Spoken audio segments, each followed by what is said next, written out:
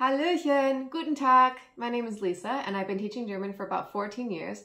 I've taught at a lot of different colleges and universities, and over the years I've done a lot of one-on-one tutoring as well.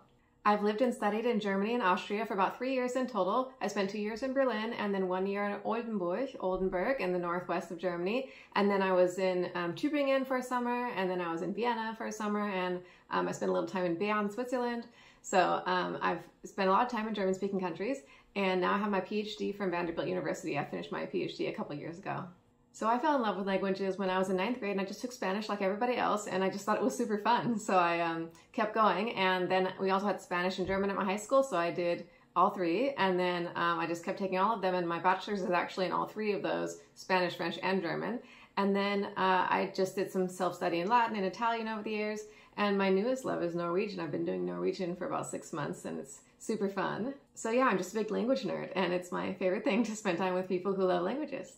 So since I started teaching German in 2008, I've taught lots of beginner courses, beginner intermediate language courses, and then intermediate courses on conversation composition, film courses, all the different intermediate courses you can take. And then I've taught graduate level courses, advanced courses, with all the sorts of, literature, philosophy, history, culture topics you can imagine that go along with German studies.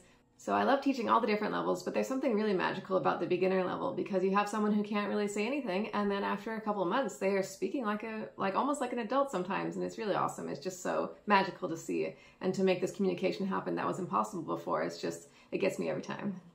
So I really like to tailor my lesson plans to whatever your interests are. So I have a lot of students who are like soccer fans, and they want to talk about what it is to be a soccer fan in Germany, which is a big deal.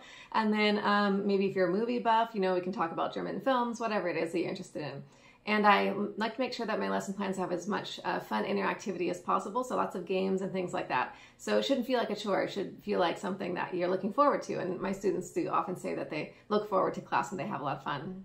I'm looking forward to meeting you when you book a trial lesson. Ich freue mich, dich kennenzulernen. Bis bald. See you soon.